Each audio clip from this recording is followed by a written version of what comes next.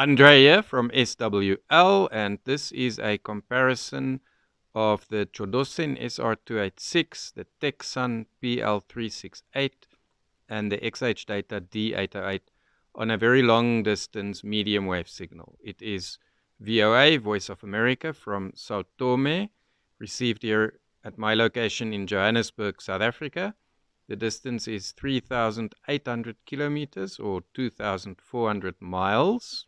VOA has three very powerful medium wave transmitters in Africa. There is this one in Sao Tomé, there is one in Botswana around the corner from me, there is one in Djibouti. They are all 600 kilowatt.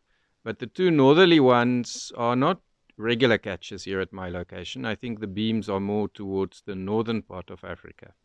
So it's just interesting to see how these three radios compare on this very distant medium wave signal. My name is Senator Crystal Asige. I am a musician first, and now I am a member of parliament as well in the Senate of Kenya. I started singing when I was like 3 years old. My mom tells me the story of how I used to come back from nursery school, and instead of telling her about the bad things that had happened, instead of talking to her about the bullies, I would sing the story to her. And that's when she discovered, like, hey, this girl of mine, she has some sort of unique talent of putting emotions together with music to express herself.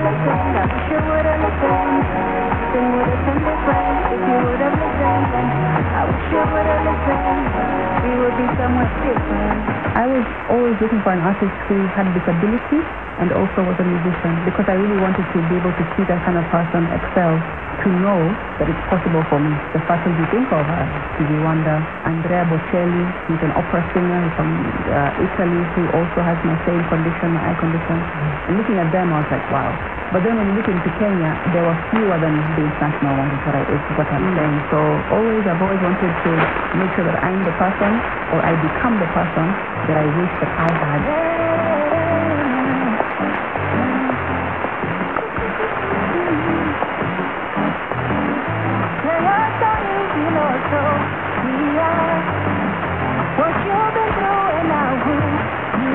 I, in Senate, raised a motion of adjournment to talk about the issues of femicide that are happening in the country. And I questioned and I challenged executives and police authorities about what they're doing to eradicate the killings and the barbaric execution of women.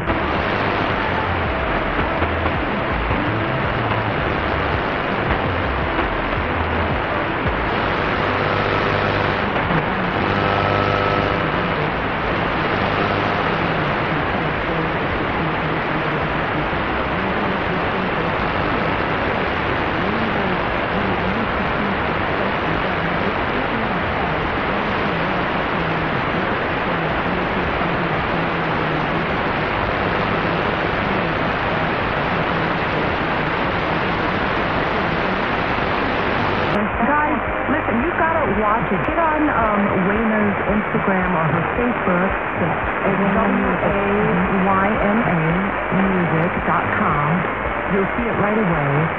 She is so hilarious in the Housewives of Zamunda. Tell everybody what it is about. So it's about 4 crazy housewives in Africa, and it's in the fictional country of Zamunda because that way we don't subscribe to any one country, but we all have so much in common. We're all people in our own ways. And there's a housewife who's a crazy, sort of obsessed housewife single who loves her. And then there's a gold digger, there's an activist from America who's going to Africa to follow her revolutionary husband. And then there's a PhD who's kind of an intellectual snob. I thought I had one thing. And the milking and manure you got for me, sometimes is what we have. For Christmas, I wanted a stick and shell. I got this. Look at me now. I have a dream.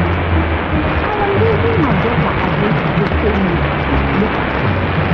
Mom is she has Tuesday, she has swimming. Wednesday, she has a young diplomat from Jamaica. On Thursday, she has a bishop of Friday, she has the girl scout from Jamaica. And Saturday, she has supper. All right. Hey guys, that was makes up of the housewives of Zamunda, written and partly after the episode of Layla. Wayna, who is my guest right now, she's sitting here with me in the studio. Now, Wayna, you also acted in some other things.